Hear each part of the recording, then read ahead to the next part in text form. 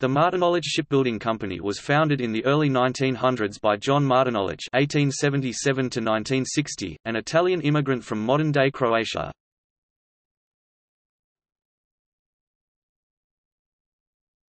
Topic: Course of business. The company's original shipyard was at Dockton, Washington, but later expanded to other locations. The company was active from 1904 to 1974 and built many vessels.